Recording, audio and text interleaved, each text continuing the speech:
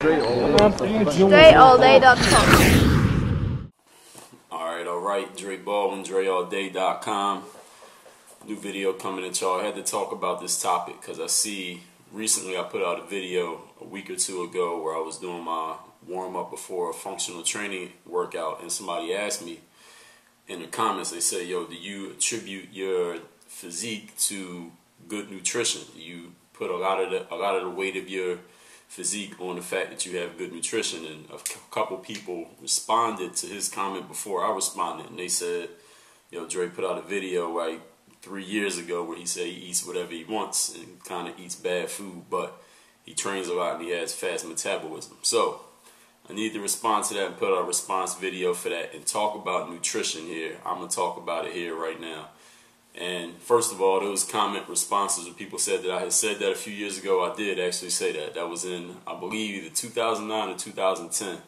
I put out a video because people had been asking me about nutrition, what kind of foods do you eat? And back then, I ate whatever I wanted to. I ate fried chicken, I was eating cake and ice cream, I mean, candy, potato chips, whatever. Like, I didn't care. Whatever I wanted to eat, I just ate it. I didn't think twice about it. I wasn't reading labels. I didn't care about calorie counts or none of that. And I was in great shape then. And I'm still in great shape now, but recently I made some changes to my nutrition habits, some lifestyle changes to my diet. Lifestyle changes, that's what people always tell me when I talk to people that know more about it than me. But basically, let me give you a little overview of what my nutrition plan is like now. First of all, the reason why I made the changes is because a few friends of mine, for some reason, I don't know how this happened like this, and maybe it's just a coincidence, but I kept coming across people who were vegetarians, vegans.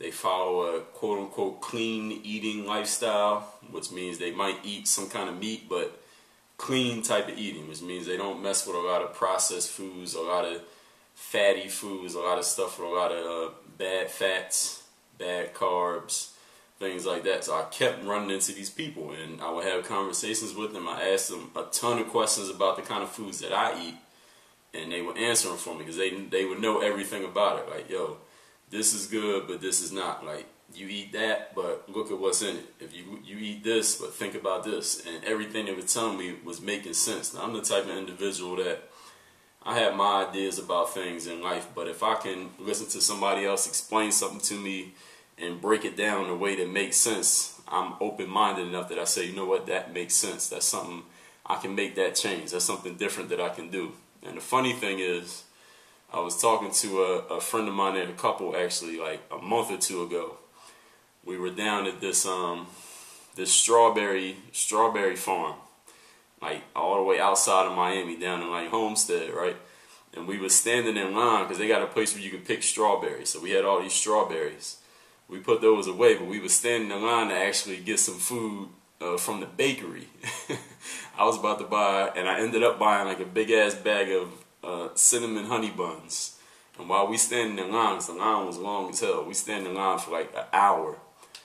We're talking, and she is telling me all this stuff. We're doing all this talking about nutrition. She's telling me about why she don't use a microwave, like plasticware. We're talking about all kinds of food, like why they don't eat animal products, why they didn't eat animal products. And I was thinking, the whole time she's talking, my mind is turning like, you know what, this makes sense. So that's one reason why I started to think about making the change, but I didn't actually make the change then. But then I kept meeting more and more people, vegetarians. I don't eat meat, I don't eat red meat, I'm in clean eating. So I finally asked somebody like, hey, can you give me some information on this? I'm thinking about making that change, can you give me some information? So I had a friend of mine, she sent me an email with a bunch of links. Like she said, before you even get into this, Dre, before you go to the supermarket and start buying stuff, you need to sit down and read all this stuff that I'm showing you and understand that this is a lifestyle change. This is not something you do for a week. This is not a diet. This is not something you do like off and on, like, all right, you got a big game in 2 days, so you're going to eat right for 2 days. No, it doesn't work like that. This is a lifestyle change, so you got to change up a lot of things that you're doing. Is a different mindset when it comes to the food that you're putting into your body as opposed to what you've been doing. So that's the first thing that had to be understood. Then I sat and read all that stuff. I sat for like 2 hours and read all these links, all this information she had sent me. Because the third-party information kind of sinks in better. Like, if I'm just sitting here telling you stuff like, yo, do this, do that, do that, you might listen, you might not. But if I can show you third-party information from other people, people who study this stuff, people who do research journals and things like that, and can relate it to your common sense, it makes more sense to you. So even though I was listening to everything she had been telling me when we was talking personally, when she sent me that information, it sunk in a lot more, because I said, okay, now I'm seeing all this information and it makes sense. I mean, I'm not no nutritionist, I'm not a health expert, I didn't study that, but I can read information. I got the common sense to understand, like, yes, this makes sense, that makes sense. So I started to get into this clean eating thing, and I went to Whole Foods. You know, I was in Whole Foods, intimidated at first when I walked in, because you're looking at all this stuff, you don't know what to buy, and there's so many different options. But I started to get the hang of it. So let me get into a little bit of what I'm doing myself now that I went over all that background, those of you that are still with me here. First of all, I'm doing my best, and I have cut out a lot of the added sugars from my diet, which means any type of food that has added sugar, i.e. unnatural sugar, I don't eat it anymore. Like this Gatorade right here, this is a 64-ounce bottle of Gatorade. It's filled with water right now. That's all that's in it. I used to buy these from the supermarket. The supermarket down south is called Publix. These would go on sale. Like every couple weeks they would go on sale. You get 3 of these for $5. Every time they went on sale, I'd buy like 12 of them. Because I drink these a lot. Every time I run, anytime I do any kind of outdoor workout, I drink one of these. Because I sweat so much. It's so humid in Miami, so I sweat so much. So I would buy these like 3 for $5. I would have a ton of these in the trunk of my car, and I have a bunch more in the house. I actually went to Publix and I returned 15 of these a couple weeks ago. I returned about 15 of these Gatorades because I don't drink. Gatorade has so much added sugar. Now that I start reading the labels, you can see one of these Gatorades, 7 grams of added sugar per serving, and it's 5 servings. So that's 35 grams of added sugar in each one of these. It's a very sugary drink. Even though I love Gatorade, now I'm just sticking with water. I might put some salt in it for the electrolytes. There's some other stuff you can do if you look it up. But I don't mess with Gatorade no more. I stopped messing with my cold cereals. Even just a month ago, I posted a picture on Instagram where I had like a Rice Krispies, Frosted Flakes, Honey Nut Cheerios, and like Apple Jacks, Honey Smacks, all those Raisin Bran, all the cereals I like, because I love those cereals because they like candy to me. I would sit every morning, 1 box of Frosted Flakes that will last me probably 3 days, because I eat like 2-3 bowls every morning when I would wake up for breakfast. So I don't mess with that no more. I don't eat Frosted Flakes. I look at the labels. Anything that I buy, any kind of processed foods, is now what I've been informed, what I've learned is that any kind of food that goes through a process is manufactured, which means when you go to the store and you buy it, it's in a box or a package. That means it was processed. Something was done to that food. Between its natural state and getting to that store, something was done to it. And that's where a lot of chemicals get put into food, a lot of added unnatural stuff that's not actually real food gets added into the food, which number 1 makes it last longer so it can sit on the shelf, number 2 gives it certain colors, and number 3 gives it certain flavors. And there's other things that happen to it too. So now I try to stay away from processed foods as much as possible. So I stick to whole foods, so to speak, whole foods. So I cut out any kind of white flour. White bread I don't eat anymore. Any white bagels, foods that have white flour in it. Like I said, a lot of stuff with added sugar, brown sugar, caramel colors. So the type of foods that I do eat now, let's get to that because it's a shorter list. I eat a lot of fruits. I'm talking apples, bananas, my favorite fruit, raisins. I get dried fruit sometimes out of the store, but a lot of times when you get the dried fruit, you got to read the labels because they put extra sugar on some of that stuff. So anything with extra sugar, I'm trying not to mess with it no more. I do my best to not mess with it. As far as the whole food that I eat, like actual meals, as far as meat goes, I'm only sticking to chicken right now. Chicken with no skin on it, boneless chicken tenderloins or chicken breasts, things like that. Veggie burgers, which is not even actual meat. It's just veggie burgers. Turkey burgers every once in a while, but I think I'm going to get away from turkey burgers so I can mess with just chicken. Like I said, just water is probably the only drink I drink now. I got a bunch of these Gatorades. I had cases of this stuff, and since I'd already broke the case, I think I got like maybe 10 of these actual Gatorades left in my car right now. So once I get through that 10, there's just going to be Gatorade bottles with water in it that I'm going to drink. Even when I'm working out, playing in games and all that, I can just go straight off water. What else? Like I said, chicken. As far as the eating, I go with rice, brown rice, not white rice, black beans, lentils, a lot of corn, a lot of greens.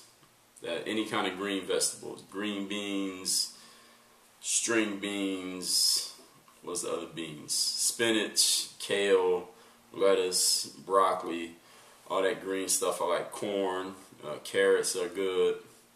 I still do my protein shakes with my milk now. I mess with almond milk. Almond milk or coconut milk I found is better than regular milk. Even the organic milk that they sell in the stores, even the organic milk, almond milk and coconut milk are better because of the fact that those are coming from actual fruits. The organic milk is coming from a cow. And human beings, we are the only species that would drink milk that comes from another animal. Because y'all notice cows, when they're born, they drink their mother's milk. They drinking cow milk. And goats drink goat milk, and whatever other animal that produces milk, they drink their species milk from their mother. But why are humans, why are we drinking milk from another animal? So I don't mess with regular milk no more, just almond milk or coconut milk. And since I don't eat cereal, I don't need much of it, so I just use that for my protein shakes. I still use my protein powders. What do I put in my protein shakes? I put a banana in there. I use oils. There are a lot of oils that I get for good fats, because there's different types of fats. And you got to read up on this stuff, like I said. You just Google this stuff. There's hundreds and hundreds of articles and blog posts. There's even whole websites dedicated to this information as far as clean eating, types of good foods, how you can replace the stuff you eat now with better stuff that's better for your nutrition and health, especially if you're an athlete. And once you get up over the age of 30, as I am, you want to start paying attention to that nutrition, because just working out alone, since I used to say, like, I eat whatever I want, but my workout schedule, my training regimen keeps me in great shape, and it still has even up to this point at age 31. But I think over the next 5 or 6 years, my nutrition will either at least allow me to keep the shape that I'm in or improve it if I'm able to keep my nutrition in a better state than it was before, if that makes sense. So in my protein shakes, I showed you our protein shake video a while back. Only difference between then and now is that instead of putting juice in there, which comes from like packaged juice, which has a lot of added sugars in it, which I don't mess with no more, I use the almond milk, put the protein in there, maybe some creatine in there, some fruits. They could be frozen fruit, banana, whatever, and that's it. Then mix it up, and that's that. If you look at the video where I made the protein shake, just search it right there on the search, Dre Baldwin protein shake. You'll see it. Everything is the same except I switched out the juice for almond milk. Everything else is the same. So I think that's all the information. Like I said, more into clean eating. If I want a snack, I mess with peanuts, almonds, raisins, dried fruit. So no more potato chips, no more pretzels, no more snacks that come bagged up in a process, that come processed. Because if you ever seen the movie Super Size Me, when a guy ate McDonald's lunch, breakfast, dinner for 30 days, when he put the French fries down on the table, left it there for like a month. He came back and they look exactly the same. They didn't decompose or nothing. So you know, a fruit or a vegetable, if you leave an apple or a banana just sitting there for a month, what's going to happen? It's going to get rotten. You might have fruit flies all over it. It's going to turn brown. It's going to stink. It's going to be nasty because it's alive. It decomposes. The French fries from McDonald's, that's not real food. It's not even made of anything real. Even though it says French fries, there's barely any potatoes actually in it. And when you see, they just sit there and nothing happens to them because it's not actually real. And y'all know, I don't know if many of you have seen the videos or pictures of the stuff they actually use to make the hamburgers and the chicken nuggets at McDonald's. Is just this pink. It's like Play-Doh, but it's pink. And then they flavor it and color it, and then it looks like, you know, pieces of chicken, but it's not even real food. So a lot of y'all might have seen that, but if you hadn't, you can look it up. I ain't here to produce the links or nothing for like that. Look up the movie Super Size Me if you want to see a little bit more about the processed food industry in America. There's a lot of documentaries on that stuff, and I've been talking for like 15 minutes. It's too much talking for me, but I think I covered everything as far as clean eating. Well, not everything in detail because I ain't no expert, but as far as how I changed my diet, how I'm getting away from added sugars, I'm getting away from red meat, I'm not messing with no more, and processed foods. Those are the top 3 things. Added sugar, you can find out if something got added sugar by just reading the labels. You buy something from the store, look at the label, it'll say sugars. You see that sugars, then you read the ingredients. Find out what it's made out of. If you see sugar in the ingredients, that means that sugar was added to the product. Like if you buy a banana, bananas have sugar in them, but that's natural sugar. That's just part of its components as a fruit is sweet. So if you need sugar, because I love sugar. I used to eat Skittles, Twizzlers. I mean, you wouldn't believe the size of the bags of candy I used to keep. I still love sugar, so I get it from natural sources. Oranges, apples, bananas, raisins, fruits, basically.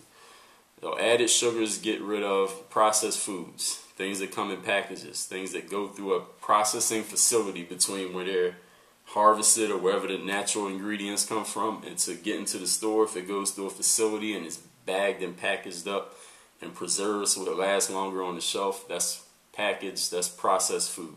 I'm trying to get away from processed food as much as possible. Like if I get something like spaghetti, try to get, if you do get processed stuff, try to get the whole grain form of it. Like bread, I still like to eat bread, but I'll get whole grain bread, multi-grain bread. The darker colored stuff is better than the white color stuff. The white color stuff has flour in it, is bleached, and that's worse for you. White bread, white pasta. 2 examples. So now I mess with brown rice or whole grain pasta, whole grain bread, or even wheat bread instead of peanut butter, almond butter. And the almond butter is a crazy ripoff. It's like $9 for this jar like this size, whereas peanut butter this size costs you like $2.50.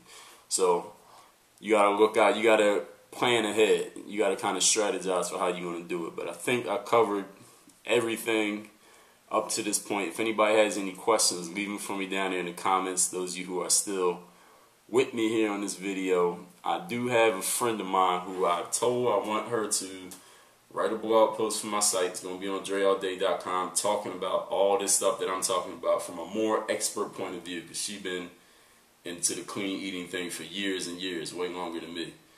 I told her I want her to do a post on it, maybe even a video, but definitely a blog post that she's going to write up. So we just got to wait for her to get up off her ass and get it done. But I'll get that to y'all when it's done. That's it. Work on your game. DreAllDay.com. This is Seth from Georgia. Work on your game.